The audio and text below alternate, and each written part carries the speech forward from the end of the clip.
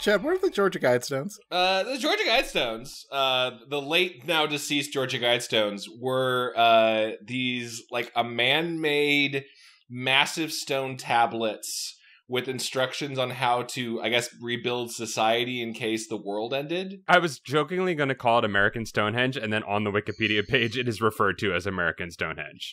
Pretty much, yeah. It was like there's I think a really good like Last Week Tonight clip about kind of diving into it. It seems like it's just kind of this interesting like Americana thing, and it seems genuinely okay. Where it's like live a good life, drink clean water, wash your pee-pee or whatever, like all the things that society might need to know. Don't put the drinking water in the pooping water. Yeah. Poop downstream, that kind of thing. You want 40% of your deck to be land draws. When you make a magic deck. That's it. Sliver-only deck should be exiled. Things like that. Yeah. But there's also some strange like bigotry in it, where there was like some line in it about like it was vaguely implying like don't mix the races was also embedded in the Georgia Guidestones. It didn't say it that clearly, but it was like, oh, and then when you like look up who funded it, it was some old white guy who maybe had questionable. So the Georgia Guidestones were this very flawed Americana landmark.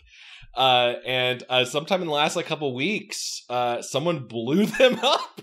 There's like video of a car driving away like in a sedan, and oh my god, and yeah, someone demolished them. Yeah. Oh well, here's the even better thing. Well, it's not better. This is terrible.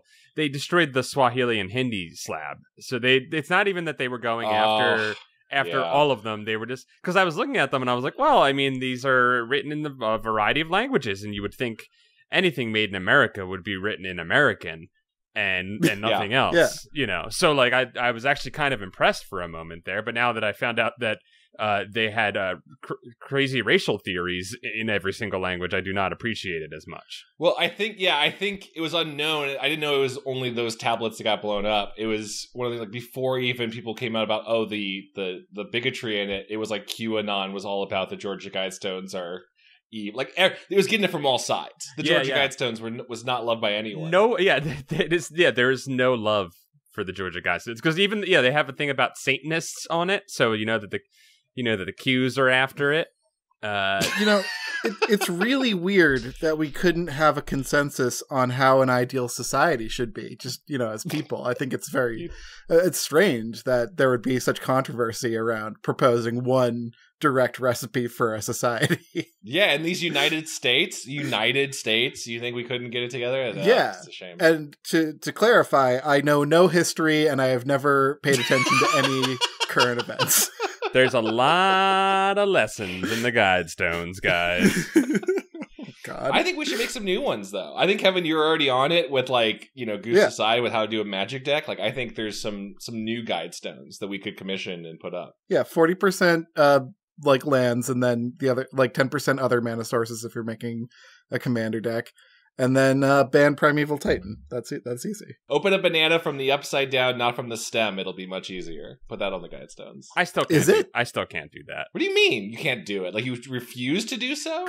No. I mean, like, yeah, well, pretty much. Because, like, I'm physically capable of doing it, but I've been trained my whole life. I'm not changing now. Why the fuck would you open it not from the stem? It's like a little lever that, like, cracks open your banana like a beer. The stem is a trap. We were all taught wrong. The stem is a trap. You need to pull it from the bottom part with that little, where the little gross brown part is. That's where you need to open it. The stem, Kevin, I know what you're saying. It feels like a natural prying point. But if you rotate it and stick the stem within your fingers, it actually makes it a good base holder. You know what I'm saying? Yeah. I guess I'm seeing it. You don't get a warm banana that way. No warm banana, and you get it, and it gives you great hold. And then you just do it. Why would the temperature be different? It's not how because Kevin's got extremely warm hands. You don't want a warm banana. Maybe it's healthier for you. Maybe. I like a good cold black banana. Ooh.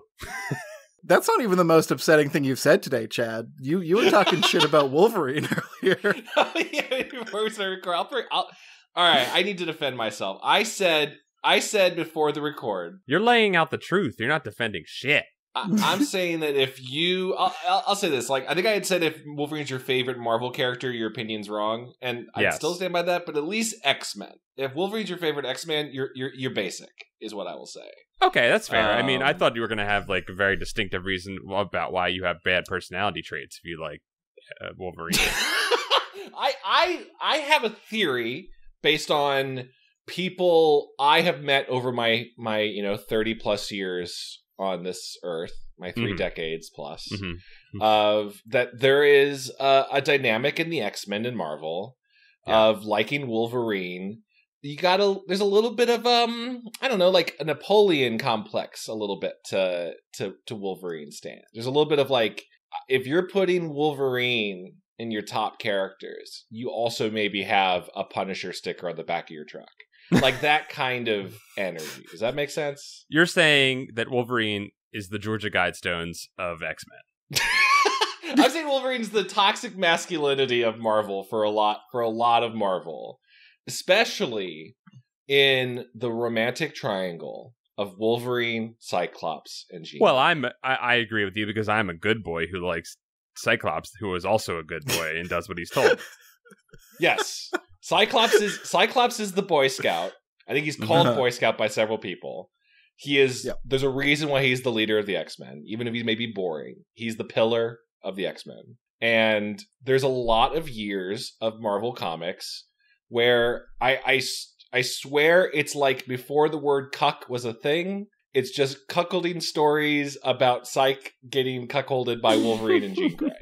Where like Cyclops is like, oh, I hope Jean's doing okay. Meanwhile, she's just like smooching Wolverine. I shouldn't kiss you, Logan, but you're just so hairy and short. I love you. What does it say about me that if, like, for instance, Nightcrawler was my favorite X-Man? Oh, that means, Paul, that's the reason why you're one of my best friends. Because Nightcrawler is fucking 10 out of 10. Cool, sick. He's got that whole thing where he's religious, but also he looks like a demon, so he's demonized by his own faith, but he still believes. Oh, great. Great character. He's got layers. And he wants to be a fun high schooler in the cartoon. He wants to like hang out with the kids, but his little disguise thing keeps malfunctioning. Oh, I loved X-Men Evolution. That was a fun version of him. Yeah, that was fun. Wagner. Chad, what if my favorite X-Men is Wolverine, but it's the Wolverine from the unreleased X-Men cartoon where Wolverine has an Australian accent and he says, "Grr, kids." Kids. I don't know if I saw that one. Was that a Western cartoon? I believe so, yes. But he has an Australian accent for some reason, and he is not fond of younger people on his team. Sure, I guess that kind of it's funny because he's Canadian. They're like, yeah, no, Australian. It's the same thing. Yeah, Australian, yeah, same goddamn thing. Does that one still cuck Cyclops? I don't think they got there because I think this was just a pilot. Damn. Or it might be a full thing. I honestly don't know. I don't really pay attention to the superheroes that much, but my best friend Brian Shepard loves Wolverine and X-Men and comics. So I'll fight Brian Shepard. I'll fight him. I don't think Wolverine's his favorite X-Man, but he does quite enjoy Wolverine. We'll have to get him on the podcast to defend himself. Yeah. I also would love to just like, it's something I've been fascinated over the years in that like when I picture a comic book writer, you know, I think there's a default look. It's a nerdy white dude because that's the majority of comic book writers. If there was a median version, that's who it is. And, like, they're more Cyclops in general, right? Anyone who grew up to write comic books is more likely probably had a Cyclops life. They were a soft boy or a good boy and followed the rules. And there's something fascinating about... And then I write my story where, like, Cyclops gets cut by Wolverine. He's, like, the bad boy, and he didn't go to school. Or well, maybe there's a little self-hate in there, maybe. There's a little something to it, yeah. Cyclops is a little jockey, though. You know what I mean? Like, he's kind of like the jock. He's a prep, yes. He's a preppy jock. And Wolverine everyone might be closer, these people might be closer to a Cyclops, but they view themselves as a Wolverine, because in their deep, rich inner lives, they know what's best and are rebelling against everything that is dumb in the world. Yeah. Wolverine is Nelson Muntz and Cyclops is Lisa Simpson. There it is. Yeah, okay, I like that. I was going to say, why am I blanking on his name? Super Nintendo Chalmers, the guy kid who calls him that. Why Cyclops is more him? Ralph. He's more Ralph. Like, I think seeing Psych as the jock is both valid, but also, he's more of like he did his homework, right? Like, there's he's the straight edge kid who probably went to Christian youth group, and Chad, are you just trying to make the case that you're Cyclops? Are you just trying? No. If anything, I'm Beak, or just some like gross offshoot where he doesn't have any good powers. He's just part of the school. No, you're the one that throws Wolverine. I feel. What's his name? My god, I would love it. Colossus. I'd love to be Colossus. Yeah, I can associate with Colossus, like kind of soft-hearted, but take a lot of damage. Yeah, I'll take that. Yeah, you're a big old tank. Paul, I could totally see you as a Nightcrawler. Yeah, like a little weirdo that disappears all the time. Yeah, that's fairly accurate. Yeah, that's me. I won't be the guy that throws spikes from X-Men Evolution. He can shoot like spikes from his his name is just Spike. Cool. That's cool. That's very, again, Kevin has accurately represented himself. That's perfect. Just a cool guy named Spike who throws spikes. Like, he's also a skateboarder. Yeah, you know what you're getting with Spikes and Kevin. Yeah. We all just crush on Goth Rogue. We all just have like secret boy crushes. Yeah. We should start an X-Men podcast. And I don't mean about X-Men. I mean, like, we are X-Men who started a podcast together. And we just talk about our X-Men lives. A podcast where we just role play X-Men like an old AOL chat room. That sounds rad. That's essentially what I was saying. So yeah, let's do that. Yeah. I also need to add, just for I can feel some comic nerds, right? I do read more modern X-Men. And yes, they have solved this entire triangle thing where Cyclops and Wolverine and Jean Grey are just in a threesome relationship and like live together because they're all so that's nice. Yeah. That they fixed it. They solved the problem by them all just fucking each other. That's the way to do it. Do Wolverine and Cyclops ever go to Bonetown? It's implied. They haven't shown it. They haven't shown hardcore penetration yet. Marvel needs to step up and like have some balls and do it. But like, there's even an issue of the new X-Men world where they live, and it has like a map of their rooms, and it shows that Psych and Wolverine and Jean's rooms are all connected, and they've like talked about each other's bodies. So it's like pretty much implied that they bone. Okay, cool. Yeah. Nice. Good for them. Yeah, good for them. Yeah. Show it though, Marvel. Show like 10 pages of just thrusting. I need to see them squeezing each other's bodies.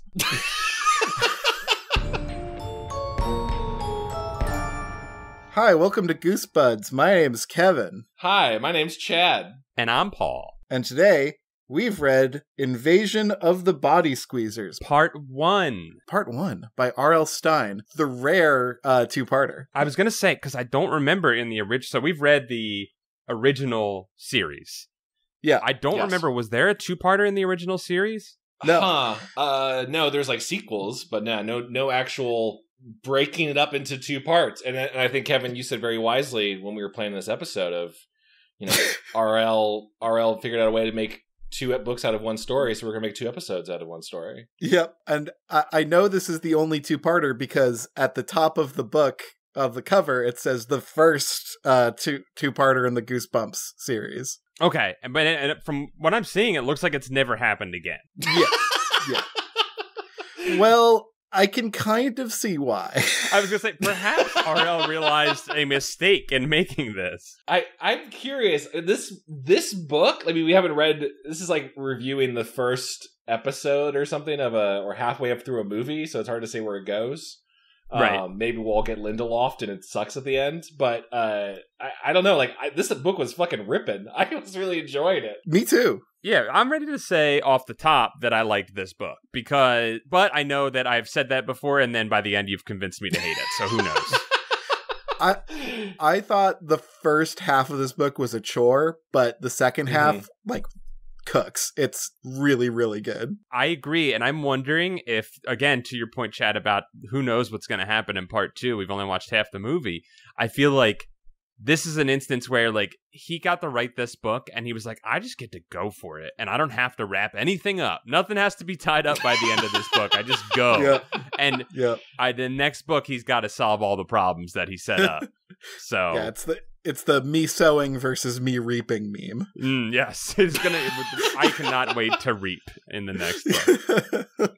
Should we set this story? I feel like we didn't hear the character's name until the very end of this book. I could have been wrong, but it just felt like he didn't say it until then. Yeah, they kind of fake us out for a really long time by not saying Jack Archer's name. They don't drop the whole name, Archer, until the very end, but there are a couple of Jacks that his sister Billy, his annoying sister Billy, calls him Jack a couple of times throughout. But not, I think for a couple chapters, it's not revealed. Is Jack Archer the most pissed on Goosebumps kid in the entire world, perhaps? It's funny because everybody hates Jack and they do make fun of him, but there's like a love underneath all of it. Well, Jack needs to stand up for himself. But Jack has also there's like 4 bully kids, but they're not really bullies, they're his friends at the same time. Like there's like it's kind of a sweet scene later in this book where two of the bully kids are bullying him like kind of good-naturedly, and then they invite him to a Dodgers game, and then he can't make it, and they're like, and they bully him some more,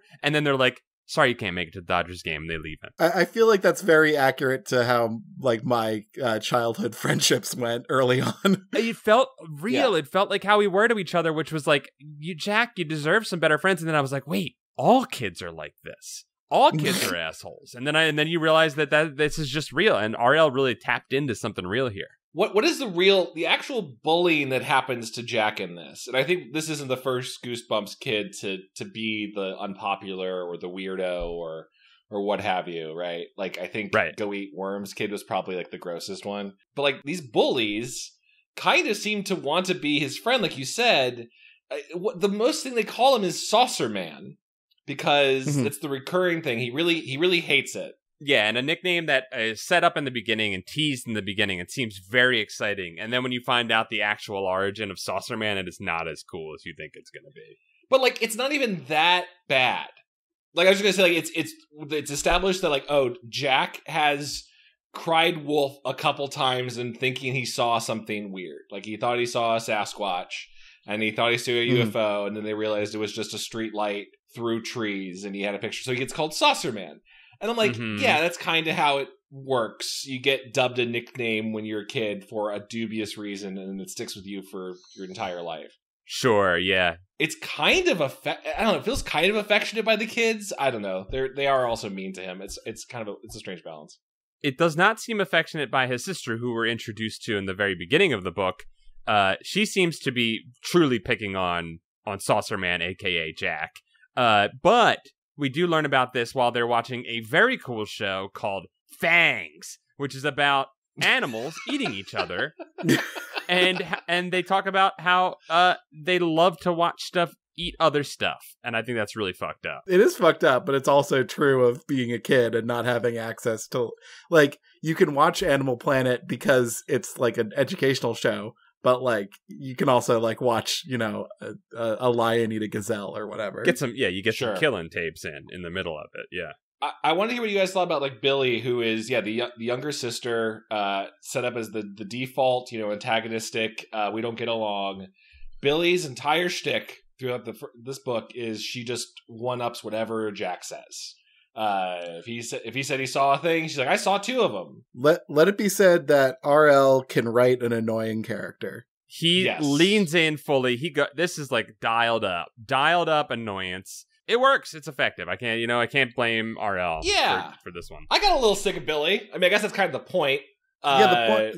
It's hard to be like, you did this wrong when, like, he was setting out to write an annoying little sister character. I like that she has depth, because the other thing that I think works really well in this book is the giant Final Fantasy VII meteor hanging over all of it. Yes, oh my god! Yeah, that was so wild. What's the Kirsten Dunst movie where, like, a planet's just hanging overhead and she's like, I'm sad about it? Melancholia, maybe. The Melancholia is what I was thinking about. Yeah. Final Fantasy is a better reference. It's pretty, in 1998, there was a lot of talk about Y2K and the impending doom that was creating. And I think a lot of us were pretty nervous about it, right? I know I was nervous, like being like, oh my God, is shit going to just fall apart? And this book taps into that, like, childhood angst and anxiety that was being felt at that time. I think a little bit because this came out in like 1998. And Kevin, to your point, Billy is pretty nervous throughout this. Like, we get like she's being annoying as hell throughout the book, but there are like moments where like Jack is like watching her while she's not being annoying, and she's like quietly contemplating the television, and she's like very nervous, and his parents are like holding her hands, and she's like she's obviously dealing with the threat of Final Fantasy VII asteroid, Genova asteroid, very very heavily. Yeah, let's spell out for people who haven't read the book, because I think, Kevin, you hit on what was the coolest thing I've read in a Goosebump book in a long time. Was there's while it's already established that Jack's a bit of a paranormal head, and he has had a fascination with aliens and stuff before, there is public news. Scientists are talking about it. Clearly, the president's getting briefings about a massive asteroid that is not only heading to the planet, it seems to be stuck in orbit and is seeding other smaller like asteroids off of it as it flies overhead. Right. And this is a multi-week event. It's not landing. It's just kind of like orbiting, ominously floating there. Yeah. That's really creepy. Yeah, nobody knows what it is, and everyone's like trying to stay, like, the adults are all trying to stay calm, and like things are going on as usual. But like, I like this idea of like the asteroid representing sort of like a generalized anxiety disorder among people in the 90s. It's fun too, because the NASA scientists and other government officials who keep showing up on TV repeatedly are saying, do not panic, over and over again, which is only making me, the reader of this book, panic even more. Yeah, I'll give RL his biggest compliment ever. This reminded me of Junji Ito. Like, it felt like something from one of his books. Of just the existential dread is what is driving some people crazy. Yes, yeah. The only thing that can draw Jack's attention away from the existential dread is their next door neighbor, Mr. Fleshman. I know that name. A real name for a real human. It's not even like Fleischman, which is a common name. Yeah. It's just Fleshman. Yeah. And weird shit has happened. And Mr. Fleshman has moved in pretty recently, and Jack's enamored with him. Well, he's captivated by those silver eyes. He keeps calling out his silver hair, silver eyes. His tall silver hair, silver eyes. Jack's got a little bit of a boy crush on this neighbor, I think. Why wouldn't you? He sounds like he honestly sounds a little bit like whatchamacallit from Stranger Things. Papa? Yeah, Papa. I'm trying to remember his name. Like Papa. Private Joker from Full Metal Jacket. I can't remember his goddamn name. Oh my god, I just realized that's who that is. Yeah. Dr. Brenner. Yeah, he looks a little bit like Dr. Brenner in my mind. Yeah. Totally. Yeah, he's got like a silver fox thing going on. See, I was picturing Ted Danson the whole time. Oh, that's even better. Also a heartthrob. Let's say it's Ted Danson for the rest of us. 10 times better. Oh my god, Kevin, thank you. I mean, you cast Ted Danson in anything, it makes it better. Yeah. And all of a sudden get why the parents want to be friends with this guy who does not want to be friends with them. He's not very friendly. He, according to Jack, says his parents try to say hi to him all the time, and which to me sounds like a guy who's just trying to live his damn life. And doesn't want to be bothered. And then Jack decides to spy on him for that reason. So you may think he's not friendly, Jack, but at least he doesn't fucking spy on you. I guess they're trying to think he was already spying before the first creepy incident is Jack's friend bullies throw a ball at him from his window, which he mistakenly thinks is a meteor for a second. Right. He's got meteor brain. And then the ball lands in Mr. I was going to call him Mr. Slenderman, Mr. Fleshman's yard, and he keeps the ball. That's how the rules work. I think that Jack says that he has seen a strange creature before this even happens.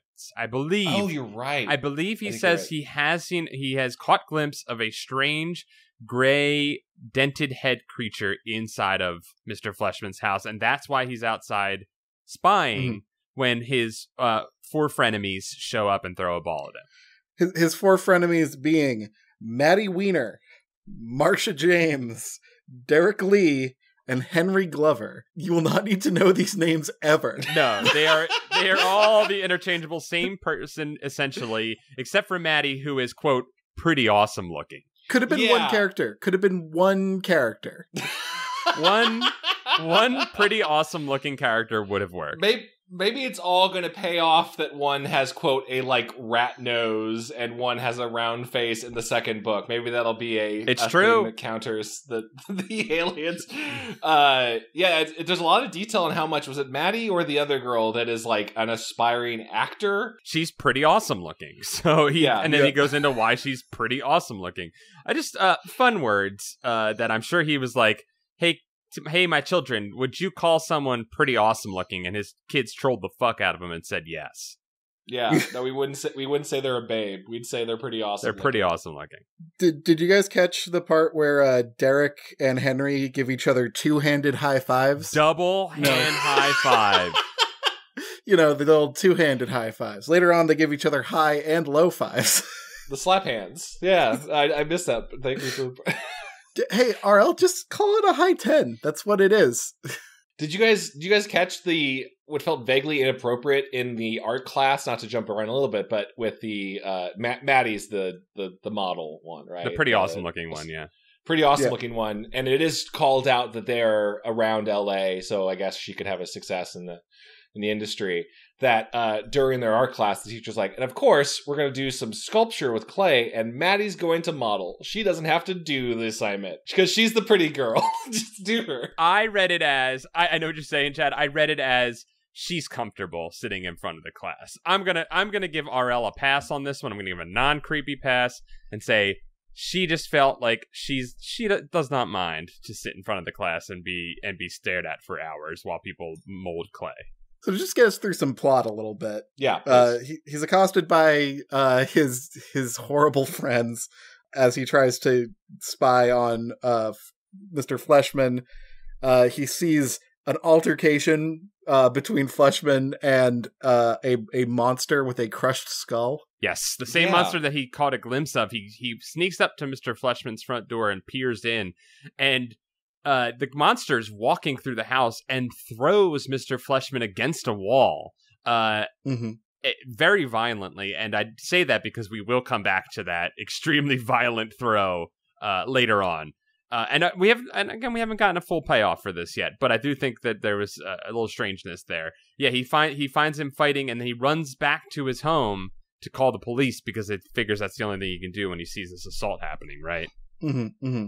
Yeah, is this the moment where the book was written on how phones don't work? I was thinking about that. I was thinking about that too because he profoundly misunderstands his power in the phone situation here, Chad. You're right. So I think what happened is Jack tries to call the police, but as soon as he picks up the phone, he hears a voice on the other end that says they're the monster, and it's like, too bad you saw me, now you're going to die. I am the creature, and I'm coming for you, Jack. Turns out it's the frenemies who are all prank calling him. I guess they just called it the exact second he picked up the phone. No ring. He's like, get off the phone! You have to get off the phone! I need this line! I'm like, Jack, that's not how phones work. I guess RL just needed a chapter break, I guess is the... is the answer for that. It's tiring. Honestly, a little bit of my soul is eroded every time we have one of these little just kidding chapter breaks.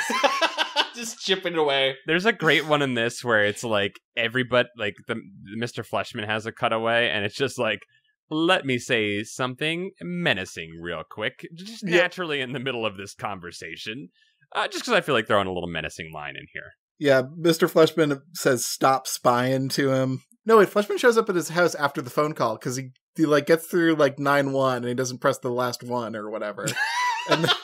And then Fleshman shows up at his door he has the ball that his frenemies hit him in the head with, which we did end a chapter with Mr. Fleshman staring at him.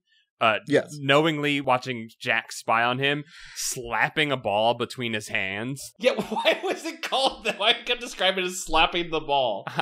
I don't know. It was cool though. It was a cool move on Fleshman's part.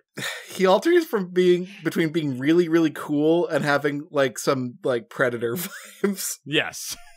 Yeah, there's like rear window energy to this every once in a while, right? Of like things that Jack sees across the fence and making this eye contact with Fleshman, and then this creepiness of like, I hear your mother told me you've been talking about me, Jack. I don't like you talking about me. This is your final warning. Like, yeah, it's kind of creepy. Yeah, scary. Yeah, there's some real creepo stuff that comes through on that. And you're like, this is incredibly direct, and there are no adults around to verify what he said. So I'm going to say that this is going to be a misunderstanding later, unless it isn't. This is one of my favorite versions where the parents needed to leave the scene, as opposed to the default of parents have a work vacation that needs to fly away for a week. There was just one night in it where the parents went to go see a movie and they left the kids at home, and I thought that was very funny because that's not something my parents would ever do. Would they do that for yours? Well, Billy's at a friend's house, so Jack has no responsibilities. So the parents went to a movie by themselves? I don't know. Maybe my parents were too attached to me, but there's no way that would ever happen. Oh, that's sweet. I guess it's sweet. Maybe I just revealed too much of my life. Jed, you can leave like a 12-year-old alone for like a couple hours. They're probably going to read a book or something. Damn, that sounds like I wish you had told that to my parents when I was 12. That sounds great. They aren't going to know how to be alone if you don't do that. I mean, Kevin, you're really hitting to the core of what I'm still dealing with in my 30s. So, yeah. I feel like a 12-year-old is not truly creative enough yet to get into some severe trouble. They might cause a couple problems for you, but nothing that you can't clean up as soon as you get home. Oh, do we have any parents of 12-year-olds who listen to the podcast? Let us know if they can be left alone. None of us have any children. Yeah, how much trouble can a 12-year-old cause? Let me know, please. And yeah, please leave it as the comment somewhere. I walk back my statements about the irresponsible parents of Jack and more just now I'm re-examining my own childhood. Yeah. So Mr. Fleshman shows up with the ball and gives it back and essentially just tells Jack to stop spying on him, right? He's like, leave me alone. Jack is happy to know that Mr. Fleshman, quote, won the wrestling match, which I thought was a very fun way of describing the assault by the monster on him as a wrestling match. Fleshman acknowledges that what Jack saw happened, and he's just like, that's my private work, don't interfere. Right. He doesn't even go like, you were seeing things, you're a crazy kid. He's more just like, shut up. Right. He's like, just, and we do get a little quote unquote explanation soon. In that moment, Jack decides that he needs to go and he has to spy on Mr. Fleshman. He has to break into his home and he has to find out what's happening there. But he can't do it the next day because he has to go to his cousin's house, who pinches cheeks. I don't know if I know anybody whose cousins would pinch their cheeks. That seems very strange.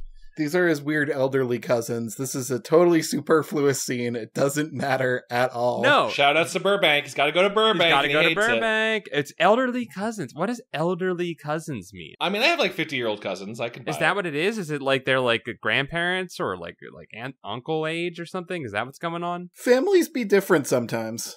That's true. That's true. Not all families are same. Cousin can mean a lot of different things. Can we get that stitched on like a pillow, put on merch? Not all families be same. Not all families. Not all families be the same. So we could skip past the totally superfluous face pinching cousin scene. When did we get to his dad playing Gameboy? That's what I was just jumping to. We're back home. Sister is watching TV. There's more scary stuff about to happen on the TV, but Dad is trying to play the Game Boy with Jack. His hands are too big for the Game Boy, which means that his hands are like Andre the Giant sized. Because it means that Miyamoto failed on the design of the Game Boy. Yes, It means that he has big yaoi hands. And then Jack makes an allusion to needing the Virtual Boy, which I feel that Jack missed or dodged a very large bullet with not getting the Virtual Boy. Yeah, but like, can we just live in this like little Game Boy scene for a while? Because I gotta be honest, up until this point, like I was not engaged as a reader, and literally. That is what it's here for, Kevin. That is what it pulls you in. It is here for 10-year-old Kevin to read about Game Boy and see the word Mario and go, I like those things. If only RL had like overly described it, where it's like it was one of the see-through clear plastic Game Boys where you can see all the Oh my goodness. He had a Game Boy Light on top of it. Oh my goodness. If RL had done that, that would have been true mastery of his form.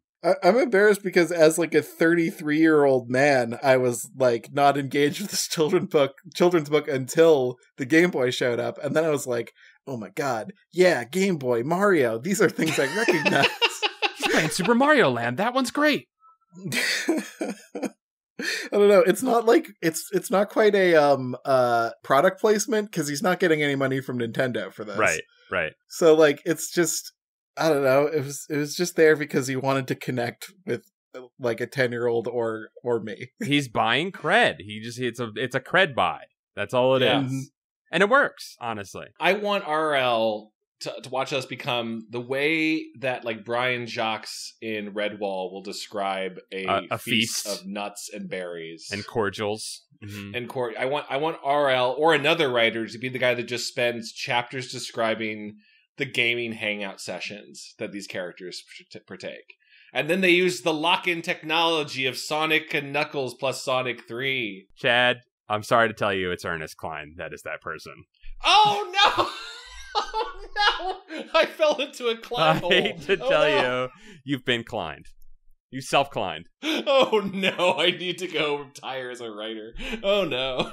I want a scene where the dad's playing Game Boy and he's like, how the fuck am I supposed to beat Brock with a fucking Charmander?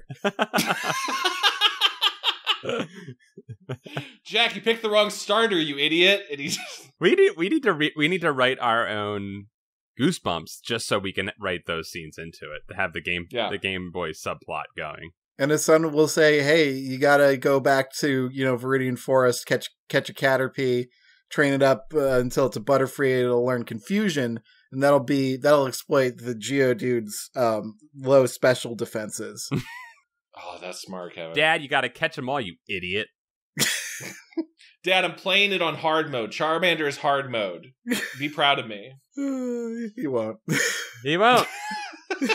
And after we've lived in the Game Boy scene for a couple of moments and really enjoyed it, then another newsflash appears on the screen saying that they still don't know what the asteroid is, but that it's nearing impact with the Earth, I believe. I believe they say that, right? Yeah, there's a nice detail in this scene where Billy is scared and like her parents like comfort her on the couch a little bit while Jack is off being Mulder in the corner. Yeah, it's nice. It is very nice to have like a moment where like the annoying character is just like kind of humanized for a bit. Like it's very real to like your family where you're like your siblings do annoy you a lot when you're young, but then you're like if they're like really upset and concerned about something, your familial instinct comes out instantly, right?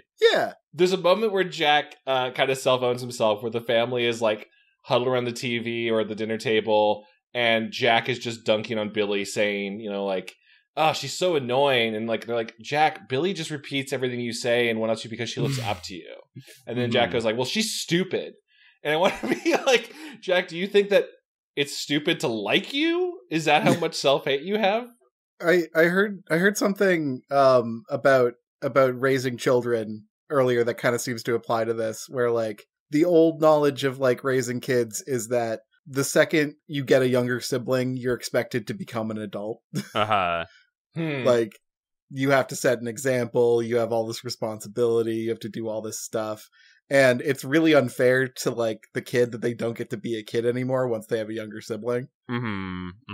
I think a lot of Jack's outbursts at Billy are, relatable and she is annoying and he is going a little too far. But Jack is a child.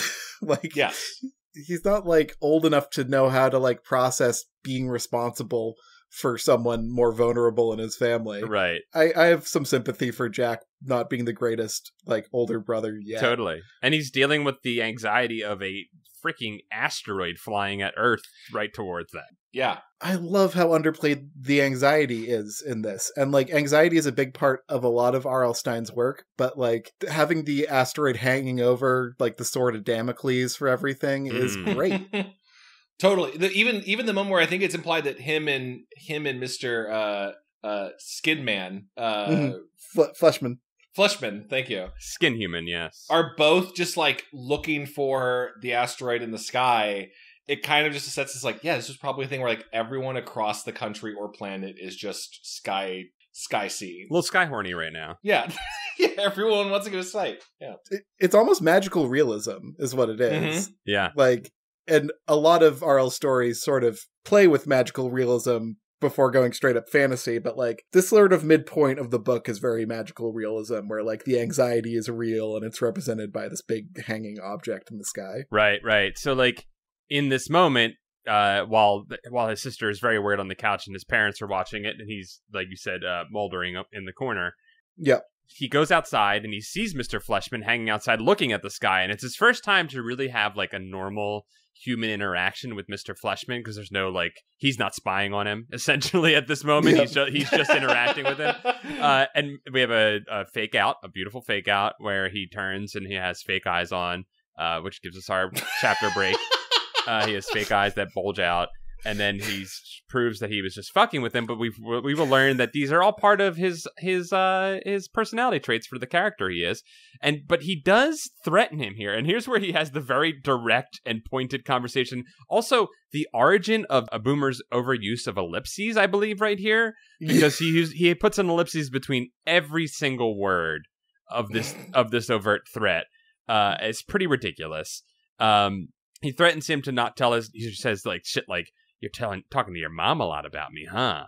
And shit like that. And Mr. Fleshman threatens him and tells him to leave him alone, which only strengthens Jack's resolve to spy on Mr. Fleshman. Mm-hmm. And he decides that he is going to, as soon as possible, break into his home, which he finds an opportunity, I believe, the next day or pretty soon in the future, when he sees that Mr. Fleshman's car, which is usually halfway out of the garage, is not there. The newspaper is sitting on the front doorstep, and he would normally get that right away in the morning. He realizes that Mr. Fleshman must be out, and he breaks in through a kitchen window into his home.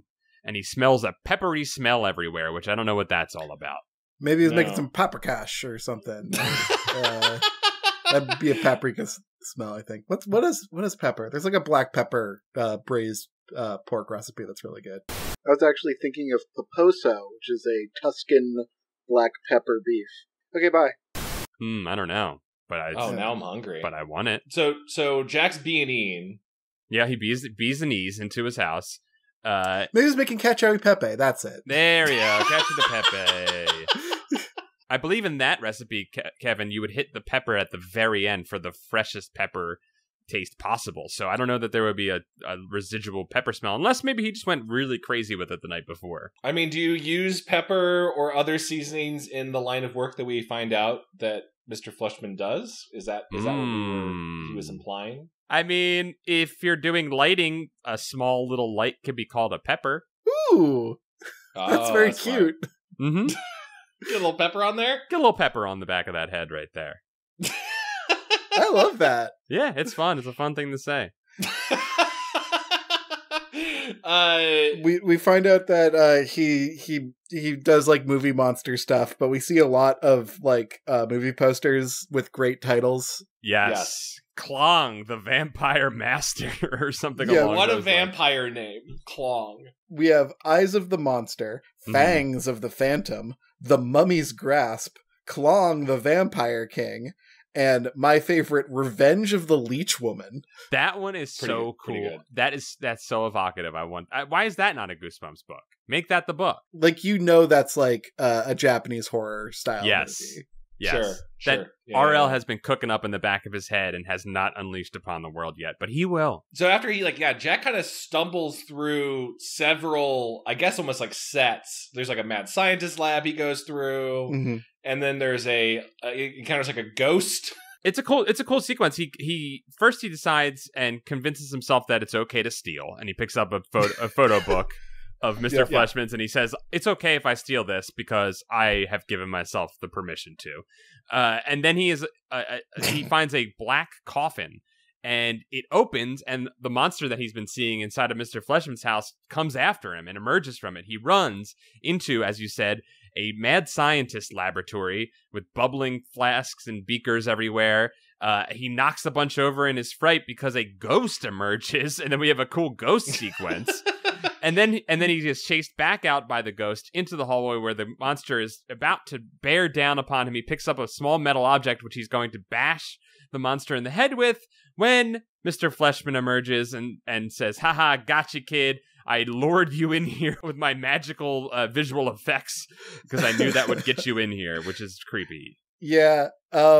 I keep going back and forth over like whether like Mr. Fleshman's a creative guy with a cool job who's very socially awkward, or he's a child predator. Well, yeah, there's a lot of like don't tell your parents about what you and I are talking about, which is never a good sign. Right, when you're a lot of secrets between him and the child, which is not good. Also, a lot of like after the cat's out of the bag, to go off that same thing, Kevin. He's like, oh yeah, you know, I work on all of these effects for Hollywood. I guess that's why we're establishing this in California. Mm-hmm. But I'm so secretive about it because I don't want anyone to learn my trade secrets. And that monster you saw me fighting is a remote-controlled monster that I set up as a fun little goof to scare you. But if you ever want to come back over later and I can test out some stuff on you, that sounds great. I don't think he should. I think that's inappropriate. Right. I'm with you. By the way, what do we think of the California setting? And this is sort of pointed at Chad, especially. Oh, as a Californian. Yeah. I mean, I thought it was weirdly detailed, unnecessary, all this stuff like, we're going to go to Burbank. I'm like, no one makes a travel to Burbank. As someone who lives in Burbank. But it kind of helps set up the entire, he's a monster movie guy. Right? Like, it's fine, sure. There's a paragraph where he talks about his parents being so busy because they rented a place in Malibu and they've only gone like one time. And I thought that was very strange, where I was like, I guess we're trying to establish that his parents are really busy, but like that doesn't factor into the story at all that much. So I don't know what the point of that was, but they throw it in there anyway. There's a minivan with a surfboard on it. For one reason or another in a scene. For flavor. Yeah. But I like the repeated reference to lemon trees in the backyard. That's just nice scene setting. I never really thought of a downside to living in my temperate zone until now. Like, if I was able to go into my backyard and pick a lemon and make a cocktail with it, that would be... I mean, not to brag, Kevin, I do have a Tangelo tree in my backyard. You have a Tangelo tree? Yeah. Has it borne fruit yet? Oh, it's borne too much fruit. I have too many. I'm an embarrassment of riches. During the summer, I was like... If I went to go see someone, I was just giving them a fruit of Tangelo, like, please take these. There's too many. And now, this is me really humble bragging. Now, for the last couple of months, just like their expired rotten Tangelos are just dropping all the time, and I can't get rid. There's too many. They're just dropping rotten fruit bombs on my yard. It's become a curse upon you. Yeah. So it's not all cinnamon, Kevin. It's not all citrus and spice, Kevin. Yeah. I guess people all over the world got problems. Yeah. Damn. Yeah, I got too many Tangelos. Damn. Tangelos. The California-ness of it all, I don't think it does too much other than helps sell this big reveal that Mr. Fleshman is actually a secret... a Tom Savini type. Tom Savini. That's who I was trying to think of a reference for. Mm-hmm. Tom Savini... He just makes random shit, and he lives in a Guillermo del Toro bleak house full of all of his inventions. So it kind of explains everything that Jack has seen. But during his encounter, before Jack realized it was all fake, Jack picked up a small metal box to throw at said robotically controlled monster. And he accidentally takes it home. He does accidentally take it home. I just want to loop back real quick to the wrestling match I mentioned earlier that Jack witnessed. That just implies that Mr. Fleshman had this robot throw his body violently against a wall. I just need to call that out. Yeah, he's doing some weird shit at home with his robots. He's getting a little freaky with his toys at home. I wonder if these are the same, computerized puppets from Horrorland 2? Yes. You see the origin of the computerized puppet? Oh my god, maybe he is. Then Jack Archer, which is still like the most fucking badass name for a 12-year-old. Tom Clancy's Jack Archer. Yeah. He goes and he has a cathartic KFC dinner with his family. They got the extra crispy, his favorite. Where he's like, well, that's the end of that chapter. Mr. Fleshman's just a cool guy and it was all a misunderstanding. Mm-hmm. And they all laugh and eat like the weird gravy and Jack goes to bed and then the coolest part of this book starts kicking off. Then the book kicks. The book now is kicking into full drive at this point. It's about a halfway point through the book. This could have been the end of a Goosebumps book. Right. Yeah. Oh, it turns out my neighbor was just a special effects guy. Ha ha ha. Twist ending. Yeah. But Kevin, please explain more of the batshit stuff that happens. All right, so you remember that little shiny black object that Jack picked up to defend himself against Cutie, the large robotic crushed skull monster? Mm-hmm. Well, turns out some voices start emanating, like high-pitched chipmunk radio-style voices start emanating from that object. In his sleep, Jack absorbs all this strange information. And when he wakes up and his mom tells him to get ready for school, the words, "I will obey," leave his mouth. He becomes submissive. And the best part is this character doesn't explain why it's happening. It's almost as if there's another part of the character within him that he doesn't even understand, right? Like he's almost like got like a split character within him. And everything in this book happens from Jack's point of view. It's all written in Jack's first person narrative. Right. So it's really interesting to see him fighting himself as like the obey submissive chemicals are taking over his brain. Mm-hmm. Yeah, he's fight clubbing a little bit. Right. Yeah. He's aware that he is losing, or not even fight clubbing, he's aware that he's losing control of himself and then like regaining, and this gets worse and worse as the rest of this book continues, which is creepy. That's a scary idea. Yeah, he deals with it in front of his sister, and he knows this thing is making noises. He hears the voices emanating from this box, and he's like, I have to return it to Mr. Fleshman, but he can't. He tries to go to the house. I thought this part was cool. He walks up to the house, and it keeps compelling him to walk away to the point where he eventually cannot even control himself. He just runs away and goes to school. That moment is something that RL does not do a lot, which is like get a step ahead of us, because we'd be like, well, just give the thing back. Right. And he tries to, but he can't for narrative reasons. And I'm like, RL, just do this all the time, please. And this is why this book is good, because there's always a very clear thing that Jack wants, and there's always something in his way. And usually something very good, like a very good obstacle, like an obstacle that, like you said, Kevin, we can't see one step ahead and get around.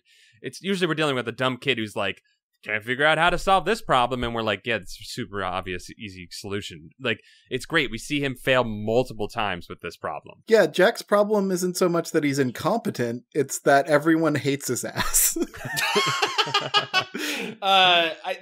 There's something interesting in that same thing. Like, he takes the metal box to his parents, like, listen to this. There's voices in it. And they genuinely can't hear anything. Mm-hmm. I'd be curious if they explain that why in the next book. Maybe it's like a youth thing, where it's like when you're older, you can't hear certain, frequencies. Maybe RL was on top of that. Billy says that she can hear it, but it's not clear if she's one-upping or not. I'd be curious if that pays off later as well. Mm-hmm. It's a kind of an interesting thing that he genuinely is alone on this right now. There's also like that scene where he makes this perfectly round clay sphere in art class without realizing it. And it's like that. What's the scene with the mashed potato mountain? Well, my first reference is UHF where they parody it, but I'm pretty sure it's from Close Encounters. That's yes. He makes the mountain out of the mashed potatoes. Yes. This means something. This is important. Yeah. And then he whips the ball at the window, which is like kind of a weird, violent scene. Yeah, and he's like, and he says things like, "I will obey," and he throws it. And like, what I love is the kids are making fun of him before this, right? Like snickering at him and like making like snide remarks. But when he throws the ball and screams that, he talks about how the room is hushed, and the kids are like worried about him at this point, like, and the joking does build back up. We learn later that the whole school is making fun of him by the end of the day, after the kids have kind of gotten over the shock of that outburst. But that moment really shows you how fucked up Jack is acting in this moment. Yeah, and when he finally takes the beeper back to Mr. Fleshman, he's like, yeah, it's just a beeper. It's just a normal, regular beeper. Right. You want to come over and see this robotic two-headed shark I made? And he's like, no. No, thank you. But then, I don't know if this happens immediately afterwards, but it's next in my notes. Then a piece of the meteor that's been hanging in the sky flakes off and crashes down. And then he's almost murdered by a giant flaming ball from heaven. In his mind, he is murdered. He says, I am dying. I am dying. Yeah. and I died screaming. And I died screaming. Yes. God, that's so good. Like, that's great. Like, what a chapter break. Yeah, the third impact happens. Yes. He has merged with all of humanity, and then Jack loses himself. Congratulations. Congratulations. Congratulations, Jack. So this meteor crashes next to him. He comes out of his I'm dying panic attack, and he sees the meteor, and he walks up to it, and he says it smells like sour fish. Yeah. Which, at 12 years old, I would not have known what that smells like. Maybe this child does. Maybe he's got a more adventurous palate than I do at that age. Yeah. And then he does the scientific thing, and he pokes it with a stick to see if it's hot or not, which is smart. He actually does a smart thing. He takes multiple steps before burning his hands trying to pick up this thing that just fell from space. But it is indeed quite cool.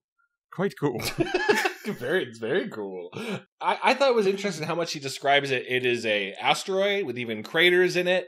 I would argue that theoretically, because it landed in Mr. Fleshman's yard, it's probably Mr. Fleshman's property, not his. But he's okay with stealing from Mr. Fleshman. He's already convinced himself that it's okay. He takes it. And then I'd say the most frustrating part of the book for me was just this entire sequence of he wants to show it to people and they'll either not look at it or they just go, oh, well, that's a ball. The story is doing a good job letting him have desires and then giving him reasonable obstacles. This is a fallback on the annoying shit that we get in Goosebumps books. Like you said, Chad, where parents just don't listen. Look at an object that couldn't possibly be a ball. It's a fucking meteorite.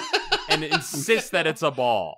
If they were like, it's a stone, you're just a liar. Yes. You cried wolf too many times. We think you just found this in a yard. Sure. But there are multiple scenes of adults just like dismissively going, nah, not even gonna look at it. Right. Immediately after he picks it up, Billy pranks him by saying, "Put me down," behind him. Yeah. Like, that's another chapter break, is Billy just pranking his ass. And like, he doesn't get a second. He doesn't get 1 second of like wonder or amazement before someone like slaps him back down to earth. Yeah. This book should have been called Jack Must Suffer, Part 1. So this is where the list comes into play, right? We were maybe mistaken thinking it was the beeper / messenger device, that he makes a list of like, who can I take this to? Well, so first he tries to show it to his parents, and Billy keeps making fun of him. And his parents at this point, because he's also revealed to his parents that he's been hearing voices that tell him things. Right. So his parents are a little worried about his mental state. And they react well. They're like, we're going to take you to the doctor tomorrow. You're okay. We're going to take care of you, which is nice that his parents are showing some love here. There's a detail in this scene that I found very funny, which is Dad tells Billy to go to another room. Not her room. Just go to a room that is not this one, please. Leave this space, Billy, and Billy is a good enough daughter to just go. And she just walks away. Yeah. Billy understands the tone and is like, I see my japes and jokes are not needed here, and I shall remove myself. Then Jack tries to call into a radio show. Oh my god. And the radio... Oh my god. A completely unnecessary sequence where he tries to call into a radio show and they just tell him, call back in 10 years. Yep. And that's what prompts him to make a list of people that he can trust. And all of these people are authority figures. None of them are friends. Mm-hmm. No, he's got a very small social circle and also just circle around him. It is his parents. Yep. Which has already been written off. His science teacher that we had not really dealt with at all in the story up until this point. I didn't even write his name down. Fuck him. Yeah, I name is Mr. Ifrit or something. Mr. Liss, I believe, is his name. And here's the thing. There's mentions of other teachers earlier in the book, and it's like, just make that one be this teacher so that you mention him earlier, and like make it be like, oh, I got put in Mr. Liss's class. He's super nice, and I like him. So that it's RL doesn't go back and edit these. Right. We know he doesn't. Just have one teacher, just have one friend, like kind of like make this easy for us. Like Right. We don't have to do a lot of dancing around here. But then he does that, and the last person is Mr. Fleshman, who has been a little nicer to him since the reveal of the special effects job, right? Can we talk about Mr. Science Teacher for a second, though? Just the scene that we have with him where... Oh, yeah. Well, I think he tries to show it to his parents one more time, and they ignore him. So he's like, all right, we're going to Mr. Liss. And he goes into school, tries to show up early and get into class early. Mr. Liss is not there when he shows up. So he hides the rock away in the back of the room. So frustrating. Yeah. Put it in your fucking locker, Jack. Like, he just put it out in a public space. Come on. He might not have one if he's 12. Fair. We didn't get lockers till high school, I don't think. I had one in middle school, but... Yeah, I had middle school. But listen, who knows? California's school system, maybe they're underfunded.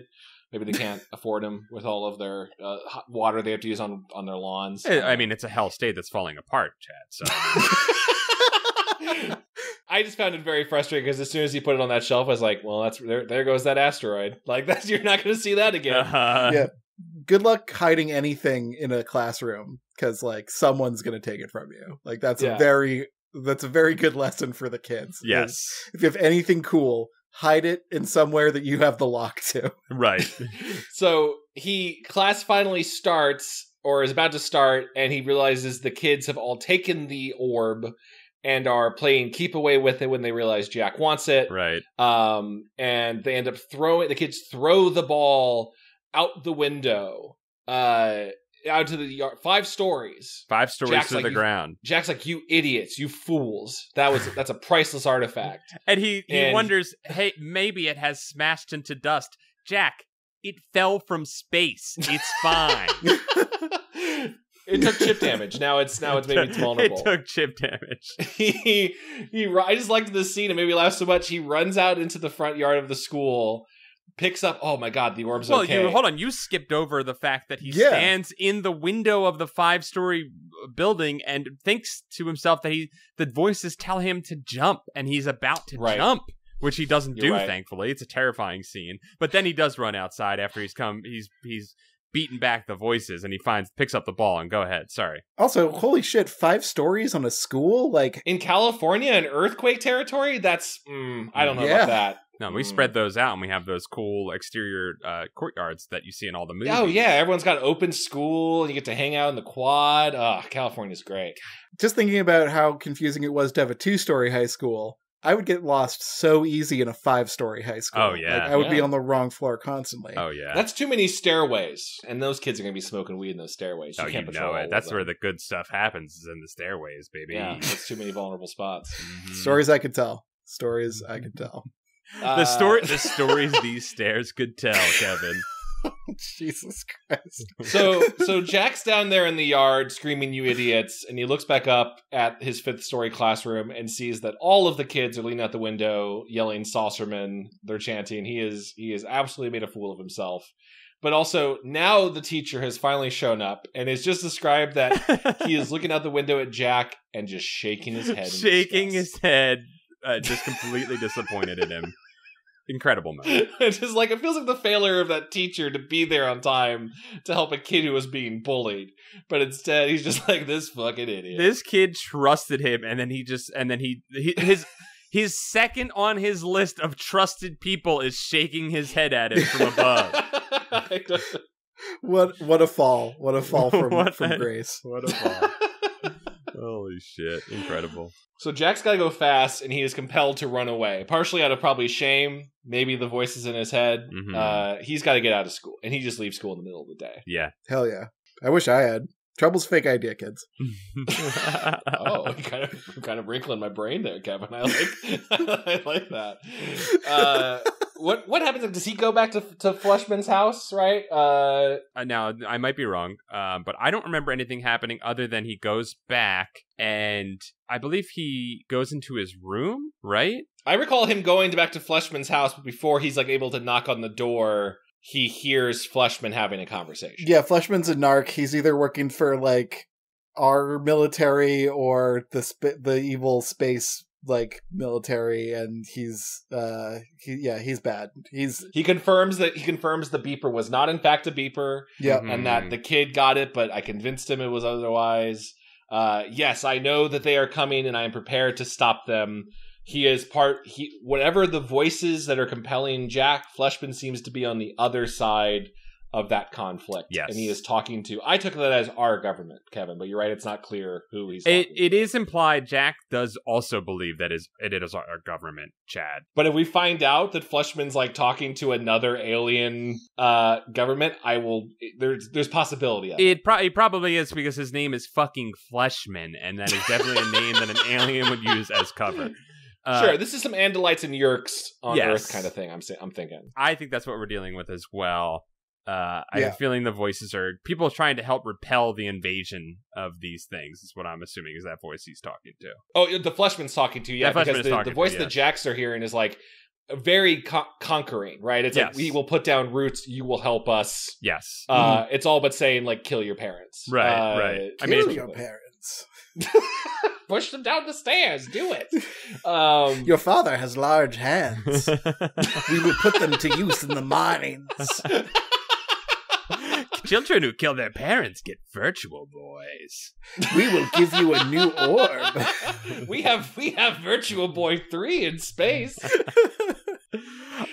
This scene confused me. I think I forgot what happened, because it's very strange. He runs home, puts his meteor away, then goes to Mr. Fleshman and sees this sequence happen. And that's when, so it's almost like just giving him a reason to go back to his room and be alone with the thing.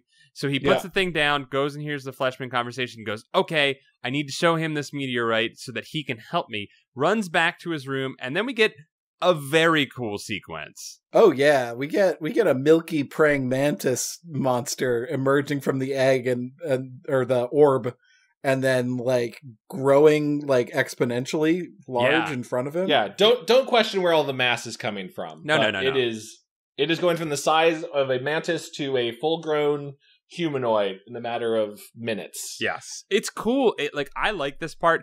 Usually, I get annoyed when in a Goosebumps book they like really stretch something out for a couple of pages, but I think that this is done really well. This is a payoff, yeah. Yeah, it's a great payoff for the end of this book. The descriptions of the different things that are occurring on this creature's body and how it's growing its different parts are really cool. I think this is a really well done sequence, and leaves me excited for book 2. Yeah, ends on the cliffhanger of the alien is going towards me, presumably to squeeze his body. We haven't seen one person get squeezed in part 1 yet. That is very upsetting, Chad. I'm with you on that. Mm-hmm. Yeah, there was no body squeezing in this. Not a squeeze, not one squeeze, not even like a pre-squeeze. You know what I mean? Like we didn't have any like squeeze teases. Yeah, like a little firm grasp, you know? I guess Mr. Fleshman got his throat squeezed by his sex robot. I guess that could be considered a squeeze. you know he's got a robot programmed to give him a squeezer. Yeah. A computerized puppet. I'm sorry. His nightly squeezer. Yeah. Yeah. Yeah. That's the cliffhanger for this first 2-part episode, which we will cover book 2 on the next episode.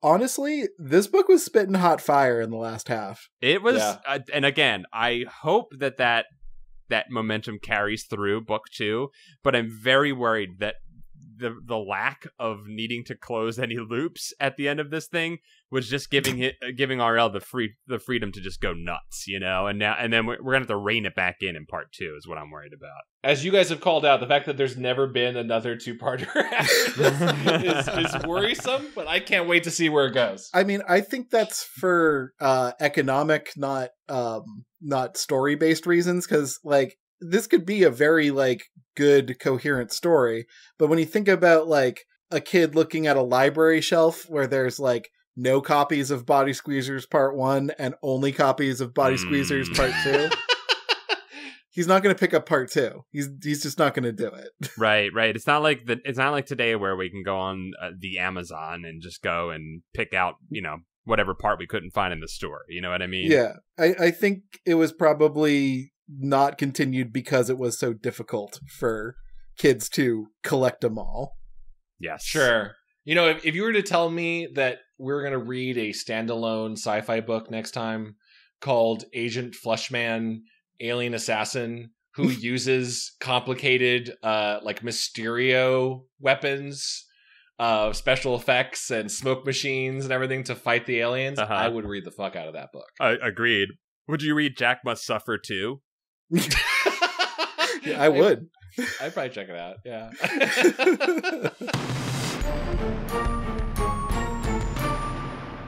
If you want to support this wonderful show, you can do it in several ways. You can go on your favorite podcast service like iTunes and leave us a review, which helps us get discovered by other folks. I have a review I just picked out right now off of iTunes from Nick PTS, who gave us a 5-star review that says, "Good think. My girlfriend falls asleep to this show a lot. Please continue making so she can sleep." Will do, Nick. You're welcome, Nick, and I'm glad we could give you good think. Good think. You can also support the show financially and get access to bonus Camp Goosebud episodes and our exclusive Discord by going to patreon.com/goosebuds. We also have a Goosebuds store with merchandise emblazoned with our likenesses and logos. Pretty cool stuff for the summer and fall.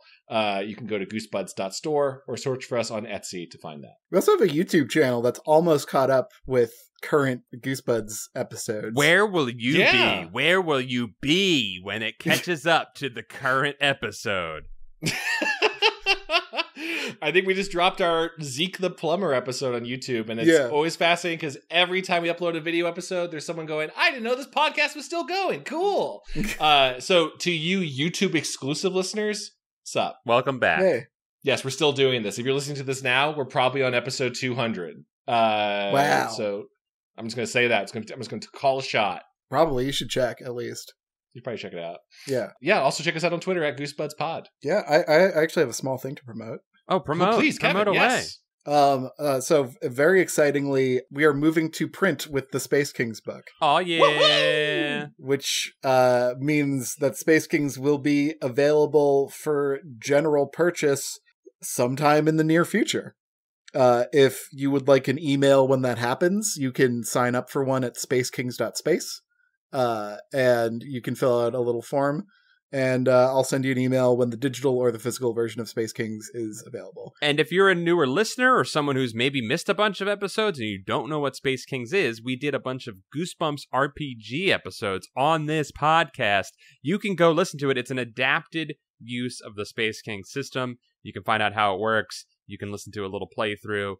And you can see how funny and incredible of a time you can have with your friends by playing Space Kings. Also, go check out Pretend Friends, the podcast that focuses on Space Indeed. Kings. Indeed. Yeah. There's a whole other podcast if you would like that as well. Yeah. Space Kings is my is the tabletop system I developed with my friends that uses playing cards instead of dice. It's very fun to play with a group of drunk and rowdy adults. And it's coming out soon, and it's been a while in production, so I'm officially telling everyone to get excited. That's super awesome. And by the way, if you're listening to this episode in the past or in the future, when this is now the past, if the books are available at that time, will that also be the same link? Yeah, if you visit spacekings.space in the future, it'll just direct you to a place where you can purchase the books, not an email sign-up thing. But spacekings.space is always going to be a relevant link for Space Kings information. Fuck yeah, congratulations, Kevin. Congrats, it's a genuinely amazing game. I rolled some new characters with some friends a couple weeks ago. Oh, fun. We got everything from a giant asteroid-sized robot that I'm very excited to see how that plays out, to a butler, to what I'm kind of assuming is a grimdark what if Samus from Metroid was possessed by Venom. It's a really crazy cast of characters I'm excited to start playing some adventures with. That's what I love to hear. Yeah, it's a really cool system. Well, guys, thanks for sharing this with me. I guess I'll see you next time for Buy Squeezers Part 2, Get Squeezed. Hey, squeeze you later. Squeeze you later. Take a squeezy. Bye-bye. Squeeze upon them. Squeeze upon them. Bye.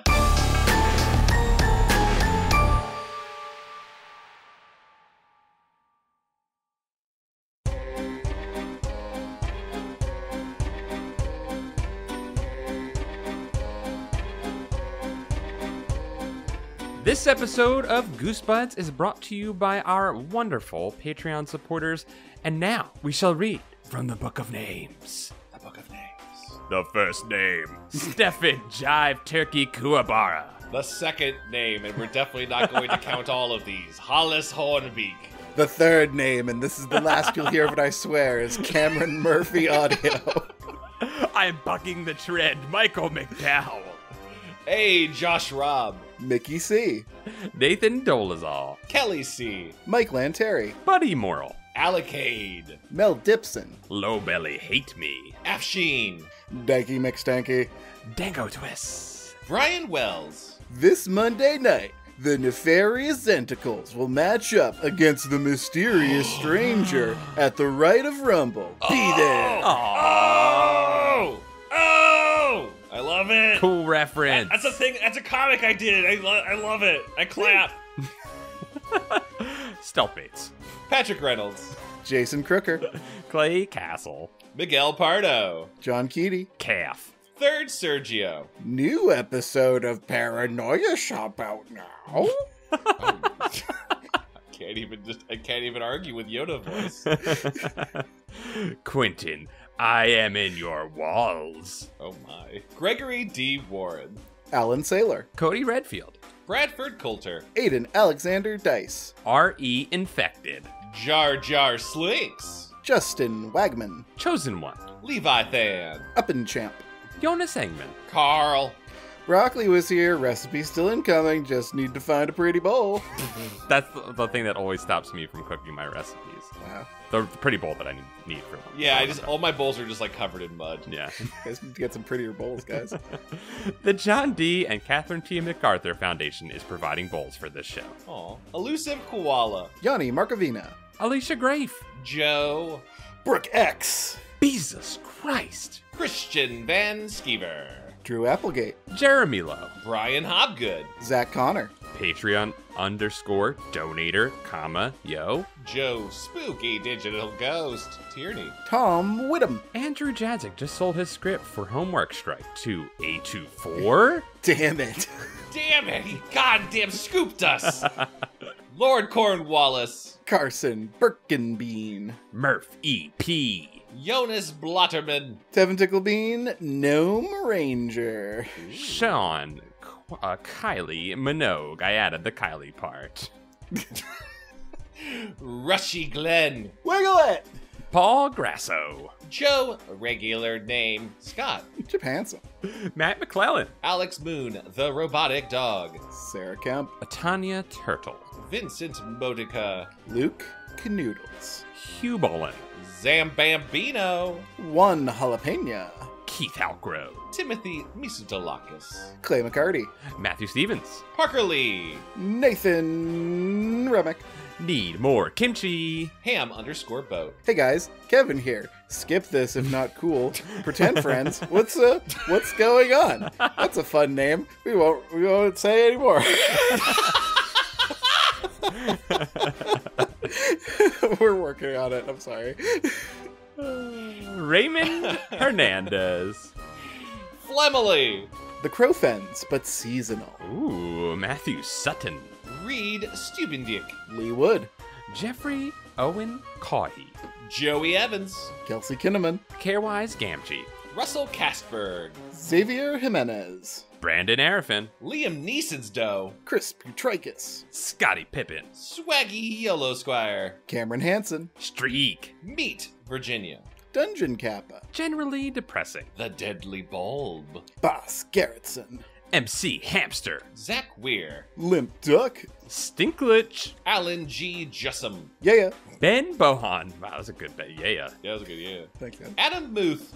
Eldon Slink. Terrifying. Hey, Anthony, I'm glad you're doing better. Keep up the good work. Ryan Stewart. Jonas Enevoldsen. Calamity Carl. Nick Johnson. Estimena. Lord of Paul's Pants. Stephen Day. The Davy Boy. Kenium. Ryan Carroll. Jeremy Bowser. Kieran McNamara. Diet Soda. Megan McCormick Mason. Jackie Ledoux. Coleman Laguza. Lamb. Ninja Breadman. Got little old moi pretty Frenched. A pair of Scots. Peanutberg level 69. Levi Kidder. Dr. Chocula. David Gray. Jimmy Soul. Bryce Thierry. Carb Sun. I am Cornholio. I need TP for my bunk hole. Moon Juice. Some of Chad's bird friends. But not all of them. Nicholas Maloney. Burger's theft bicycle. Now he'll never get his bed sheets back. I don't know if I completely understand that story, but I'm sorry about your bicycle. It's the reference back to the last camp where we talked about the bicycle thief. Yeah. Oh my. It's a bicycle thief reference. Bicycle thief reference. Deep, deep, deep film cut. Burger, what are you doing to us? SSJ Trogdor. Midwest Indigo 13. Thomas Jansis. Aaron Lord. Eric Horowitz. Tiffany Lee. Dr. Eggdrop Soupman. Dunnage Warehouse. Lucretia McEvil. Elmrealm. Mutant Astronaut. Henry Torbert. Mike Spaghetti Jones. Adam Knapp. Logan Derby. Brad Schmelzer. Chick. Chris. Milk Punk. David Lynch. Triple X. Brandon Fraser. 666. Mr. Misfire. Mandy Nasty. Llama Lad. Skullatoran. Soggy Newspapers. Wagmar Wigner. Dakota Kemp. John W. Philip Reynolds. Detroit Red. Nathan Gurney. 976 EVIL. R.R. Davis Crafts Animator. That's Scott Wable. Kit Bush. Kiwi of Lerv. Serial Killer X. That's Dr. Mr. Unimportant to you. Doctors. Rocco. Josh Howell. Allie Safe. Liam Rogers. I want to say that one more time. Allie Safe. Liam Rogers. Evan Bowen. Zach Bentley. Benjamin Luther. Dennis Wright. Jover the Moon. Greg Musto. Cameron Gonzaveld. Vosivi. Matt Scepter. Greg Urazzi, a.k.a. Vitizen. Hi. Hi. Dakota Kipper. Chad's Chard Chunky Chode. What happened to my chode? God, you're chode. Rip. Anthony Rodriguez. B. Hi. First time, long time. Allie Rose. Sprinkle Buns. Jeff Webb is a big baby, and now that it's been said on a podcast, it is definitely true. I'm not attacking someone who doesn't listen to the podcast. Am I, Jeff Webb? Or Jeff Webb's quote-unquote friend. Julius, the nice dragon, who would never call out his friend. Who would never say anything wrong about Jeff Webb. Reverend Odin's Eyehole, MD Esquire. Ooh, doctors. More doctors. Turaku, the thing that goes doink in the anime. Hilda B, Doctor Lawyer. I made that part up about Doctor Lawyer. Spencer, why?